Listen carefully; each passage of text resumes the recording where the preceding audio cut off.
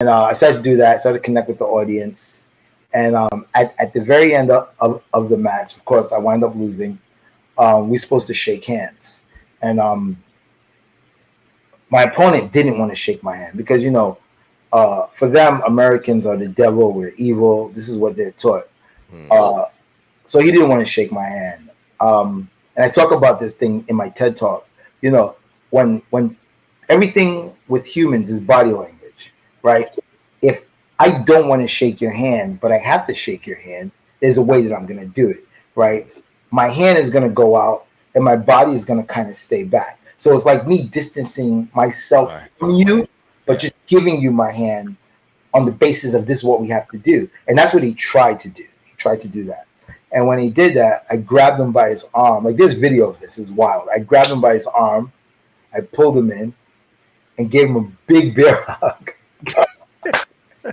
So I gave this North Korean guy a bear hug in North Korea in front of 5,000 North Korean people. Talk about uncomfortable. Talk about uncomfortable and breaking barriers.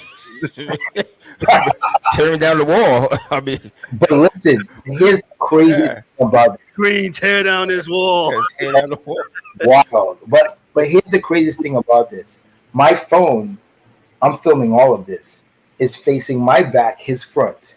And I didn't see this until later. When I first hugged him, you saw his face was like, but then he smiled. That you can't fake, right? That right there, you cannot fake that. That's a human emotion that's real. The people cheering, a human emotion that's real.